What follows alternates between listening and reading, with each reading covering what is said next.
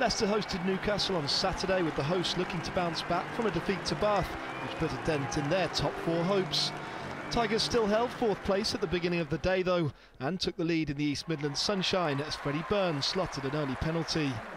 Newcastle, still very much in the hunt for a Champions Cup place, responded with a penalty of their own through last weekend's match winner Joel Hodgson. In a scrappy remainder of the half, another Burns penalty looked to have the hosts 6-3 ahead at the break. That lead was to be extended, however. Ellis Genge burrowing over, and with the help of the TMO, referee Ian Tempest awarded the game's first try. Tigers came out firing from the off in the second half, and after Davy Wilson was sent to the sin bin, Leicester took advantage of their extra man and went over in the corner through Toulouse Veanu.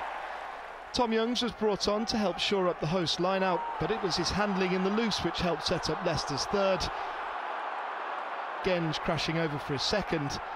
A heated exchange was to follow after Genge had thrown the ball at a Newcastle head. Luckily for him, only at the cost of a penalty restart. A Burns conversion took them 25-3 ahead, and after nearly 15 minutes of frustration as they went in search of a bonus point, it was Burns' half-back partner Ben Youngs to make the all-important breakthrough.